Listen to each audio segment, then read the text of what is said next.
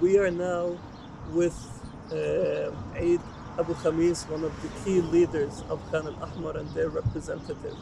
And Abu Khamis, what are some of the key challenges that you are facing today in Khan Al Ahmar?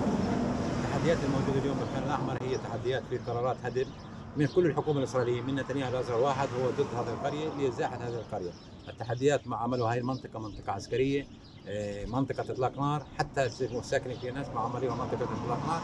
فالتحديات الآن هي هدم القرية، هدم القرية في أي لحظة، رقم واحد. رقم اثنين، التحديات الاقتصادية، ممنوع كل أهالي القرية هنا العمل في أي مجال، سواء في المجال في المواقع الإسرائيلية أو حتى في المواقع الفلسطينية، لأنه بعيد جدا.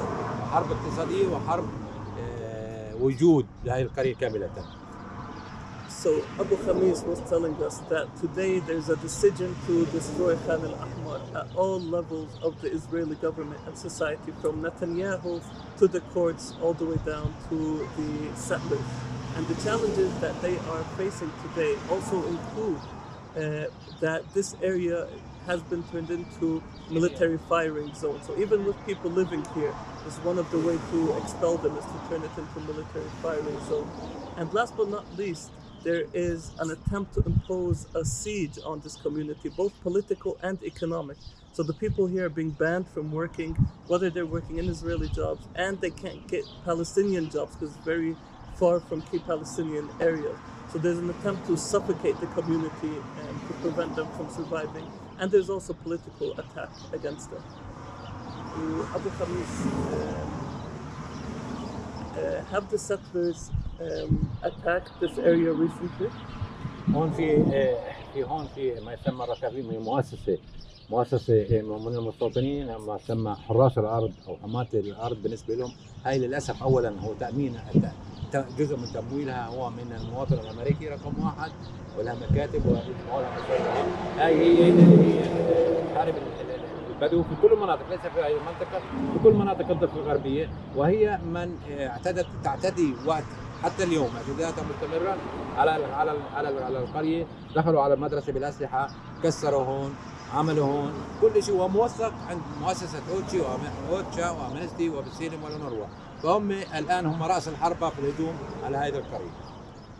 And what Abu Khamis said is that there is an organization called Rigavim, a settler-run organization that focuses on particularly harassing the Bedouin citizens, not just in Khan Al Ahmar, but in all other places. Unfortunately, some of this organization's funding comes from taxpayer money. And some of the things they do are extremely unethical. They try to use different means to ensure that the Bedouins are kicked out of their land. Now, the settlers have also attacked this area. They've come down and they've broken windows, they've destroyed homes, they've attacked citizens, and this is all recorded and documented by the UN Office for the Coordination of Humanitarian Affairs and others. So the community is consistently under attack. هم أولا هاي المؤسسة هي غير قانونية حسب القوانين الدولية، لأنه كل أصحابها كل القائمين عليها ساكنين في المستوطنات، بيوتهم في المستوطنات العربية الفلسطينية. ورقم اثنين، هم بيطالبوا في حكومتهم في قوات الاحتلال بتطبيق القانون. إذا في تطبيق قانوني يهدموا بيوتهم. هو بيته هذا تبع ركابيم، هو بيته غير قانوني.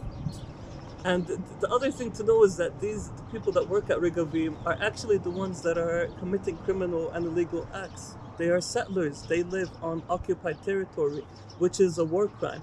And their whole efforts to get the government to quote-unquote apply the law to remove Bedouin citizens, well, the government should first remove these settlers who are here illegally in violation of international norms.